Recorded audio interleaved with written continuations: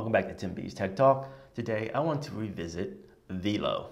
VLLO is a fantastic video editor for iOS and Android. And the reason why I'm revisiting the app is that they just introduced Chromakey. And a lot of people have been asking about this and very excited about the possibility of getting it. And guess what? It is here. And it is beautifully done. Let me show you what they've done here. So as you can see on screen, I have the pip option selected. With that option selected, you see it brings a menu up along the side where you can bring in an image, a GIF, or a video overlay. In this case, I'm going to bring in a video overlay and bring in one of these green screen videos that I have in my library. And of course, VLLO has this beautiful interface where they make it very easy for you to adjust your video clips once you bring them into your timeline. For example, you see the tabs on the top and bottom that enable you to crop the video.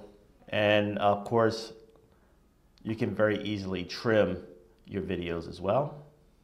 And then there's this little line tool on the side of your clip where you can easily drag it in place in terms of where you want it to go. So in this case, I'm just looking at the wave sound indications to let me know where to start my video. Okay, I'm all set up, right? So now I want to show you the Chromakey option. Really cool. But first, I'm going to go ahead and use these sliders once again to crop my video so I can get as much of an even distribution of light as possible. Now the fun part, let's go ahead and use Chromakey. So right down below with that video clip selected, I have the option to choose Chromakey. And you'll see right away that you have this eyedropper tool. And the eyedropper tool will basically allow you to pick the range of color that you have.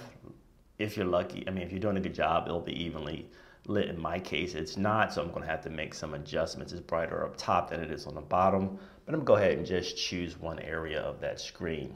And you can see right away my light is not evenly distributed as well as it could be. Doesn't stop you though, because you can make adjustments. Let's go to the brightness. And it's with the brightness where I can begin to get rid of some of that background and then also make some finer adjustments to the hue. And you can just play around back and forth with the other tools like the saturation to get it exactly the way you want.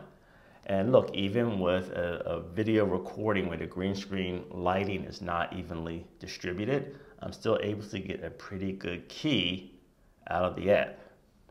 So you just click done and play your clip back, and you have a nice Chromakey video built right into your project using VLLO.